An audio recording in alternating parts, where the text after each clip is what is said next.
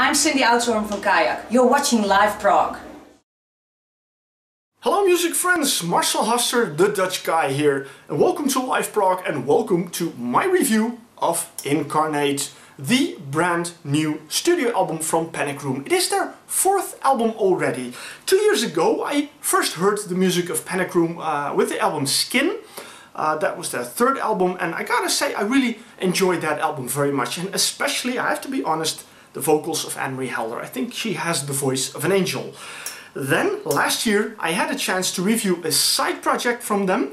They kind of took a break with Panic Room, and Anne-Marie Helder and Jonathan Edwards focused on something a little bit different, Luna Rossa, which was their acoustic-driven musical project. And I gotta say, the album they released was very beautiful.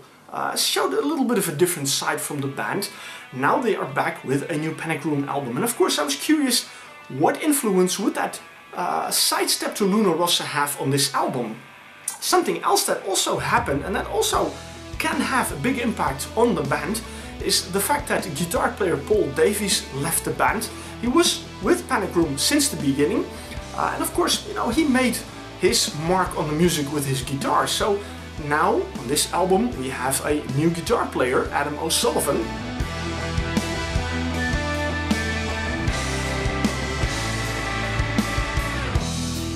The earth is moving round, I feel it now. A shifting in. And the question, of course, rises, well, how will that affect, again, the music on this album, and will it change the sound of Panic Room? Well, it does not change the sound of Panic Room. Also, the whole Luna Rossa idea didn't drastically change the sound of Panic Room, and I didn't expect that to be. I expected that they would carry on the kind of atmospheric, folky prog that they brought on Skin, and they also brought in their previous albums, and that's what they do, although they do tend to move a little more towards the softer and the acoustic elements in the music. And I gotta say, I really liked it, but going back to the guitar player Paul Davies, the band gives him a great opportunity to make his mark on the music already with the first track, because the first track, Velocity, opens up with a guitar riff, and a really good one at that, a really heavy, crunchy riff. So he sets the tone, and therefore he kind of already owns that song, and he owns the audience as soon as you start listening to this album, because the first track, Velocity, is one of the heavier, bit of a more up-tempo track on the album. The rest is definitely, you know, it's not a heavy album, definitely not, but that track is, and there are a couple of other heavier, crunchier moments as well. For example, also in the title track, that also has that nice crunch in the guitar.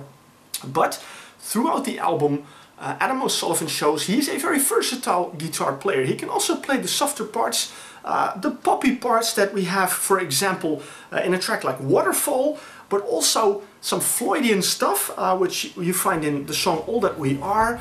There's a nice guitar solo that you hear in, for example, Searching, and there's some acoustic parts in it as well. So there's a lot of variety in the music. Also, the rhythm section is very good. I really like the bass.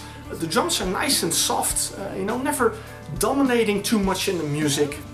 And the thing that really shines out is, of course, the vocals by Anne-Marie Helder, because she is, as I said, she has the voice of an angel. And, you know, I almost say it doesn't matter what she sings as long as she sings, because I'll listen to anything she sings so far. I mean, I've loved Skin, I love the Luna Rossa album, I love this one very much.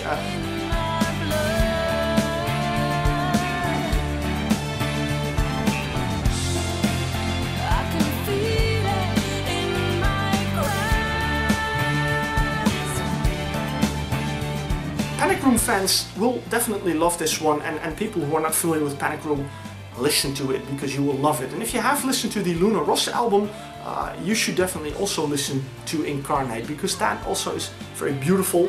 There's some poppy songs on it.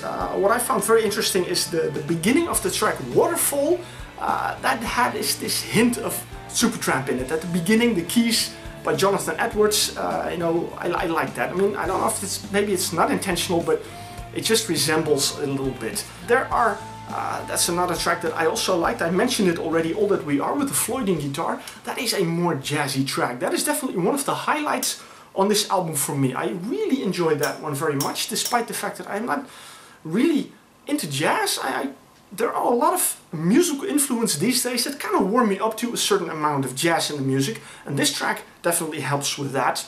The album also has a really nice earworm track, and that is Into Temptation, because the chorus of that track just gets stuck in my head and just won't leave, and every time, you know, I start to sing that chorus. I like that very much. So we have once again a very beautiful album with a lot of great music on it, the band showing what they do. I really see, because Anne-Marie Helder wrote a really big chunk of the music on this album by herself, so she is really developing herself as a songwriter, as a vocalist, also playing some guitars on it. There's a nice song on it that even has some harmonic on it. That's the track Searching, which is a nice touch again. So they really bring in some nice elements, although the atmosphere that I find on this album is similar to the atmosphere I find on the previous albums I mentioned, Luna Rossa and Skin.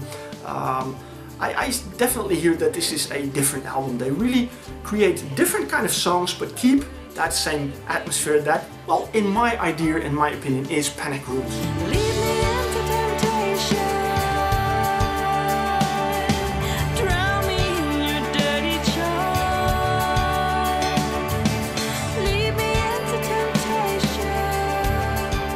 Once again, they have done it. They have created a fantastic album, Incarnate. I'm really happy I enjoyed it. The one thing I noticed, I mean, as you can see, it's a nice kind of gatefold idea with well, the CD right here, and there is a booklet right here with the lyrics in it.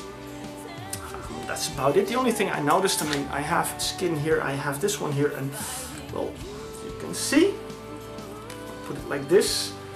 You see the new version is a little bit smaller, so when I put it in there, it kind of disappears a little bit. So that's the only thing, minor inconveniences, but you know, that's me. I have to mention it, otherwise my review wouldn't be complete. Maybe I'm OCD about that, I don't know. Nevertheless, Incarnate, Panic Room, a fantastic album. So let me know if you heard the album already, if you've seen the band live. I mean, they've been playing a lot, especially in the UK. I heard they're also coming to Europe, to the mainland, to the Netherlands as well, so there's a chance I might finally get to see this band live and hear the material also of this album live on stage. But you know, let me know what you think of this album. So once again, Panic Room, Incarnate. Thank you for watching, and I hope you will see me at a new review.